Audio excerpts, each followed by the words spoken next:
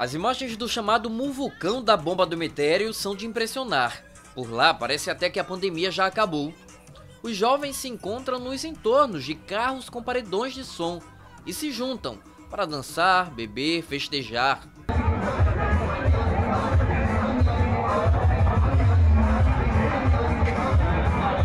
Ninguém usa máscara e a aglomeração parece não ter fim. Nesse vídeo dá para ver que uma viatura da Guarda Municipal do Recife passa com dificuldades no meio da multidão, mas a festa continua. Essas imagens foram registradas na sexta, no sábado e no domingo. Alguns dos vídeos já foram feitos com o dia claro. A farra vai até o amanhecer e termina também de maneira perigosa, com jovens surfando nos ônibus.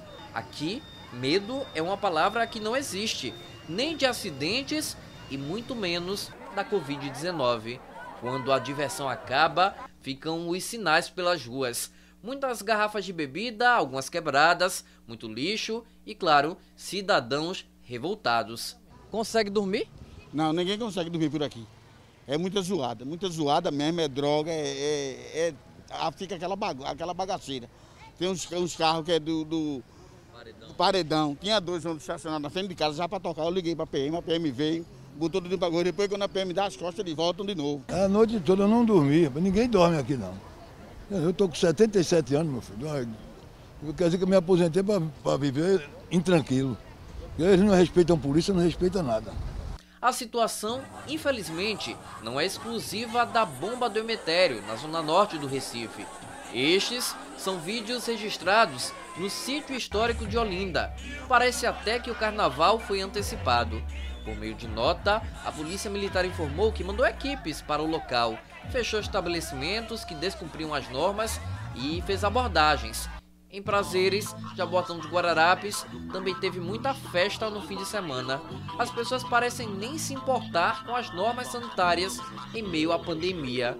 Na bomba do Emetério, os próprios moradores dizem que nem os órgãos de segurança são respeitados. Se a gente liga, a polícia demora um pouquinho, mas vem. Aí a polícia fala com o pessoal, alguns que estão com som, fecha o som, fecha a mala. Quando a polícia sai, ou vai mais para frente ou vai mais para trás aqui, eles ficam nessa avenida aqui, ó, da bomba até o Largo da Bomba. Aí volta tudo de novo. Quando a polícia sai, volta tudo de novo. O carro da polícia chegou, jogaram garrafa de cerveja na polícia. A polícia teve que pedir reforço. Veio o pessoal do BOP, veio rádio patrulha, veio tudo.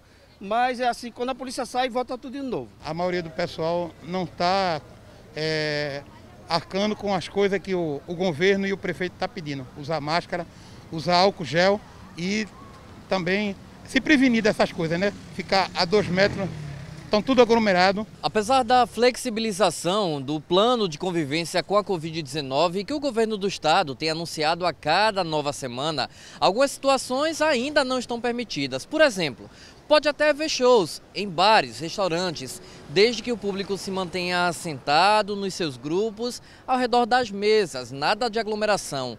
O que se está vendo em avenidas como essa aqui na bomba do Emetério está completamente em desacordo com o que está permitido. As aglomerações nas ruas devem ser coibidas pelos órgãos de segurança. Nos estabelecimentos comerciais, as fiscalizações ficam a cargo do PROCON, que faz parte da Secretaria de Justiça do Governo do Estado. Diante das denúncias que já começaram a surgir desde que os shows voltaram a ser liberados, a Abrazel, a Associação Brasileira de Bares e Restaurantes, lançou uma campanha em conjunto com a banda Amigas do Brega para tentar conscientizar a população. A música é de Palas Pinho e Rivan Monteiro. Os protocolos, todo mundo vai ganhar. Você se diverte, e a gente pode trabalhar. Todo mundo sentadinho, hein? Vamos seguir os protocolos, todo mundo vai ganhar. Você se diverte, e a gente pode trabalhar.